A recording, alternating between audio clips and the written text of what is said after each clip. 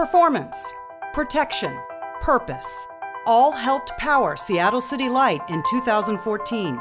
City Light's commitment to fish habitat is one reason it's the nation's greenest utility. In 2014, Seattle City Light acquired 230 acres to protect steelhead, salmon, and bull trout.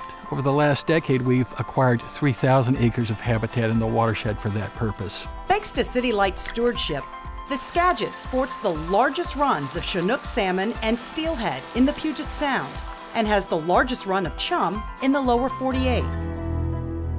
A wall of mud and debris came crashing down on Oso, Washington in the spring of 2014, claiming 43 lives.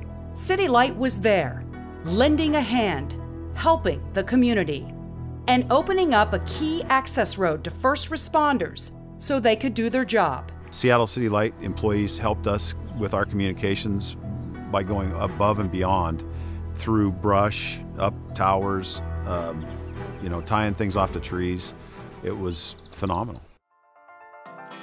Seattle's South Lake Union neighborhood is experiencing rapid growth, but becoming a modern and dense urban area requires major electrical upgrades. City Light unveiled an innovative design in 2014 for the Denny's Substation project, reflecting the neighborhood's character and advancing community goals. It's a model of sustainable development, protecting the environment, helping neighbors in need, powering the future.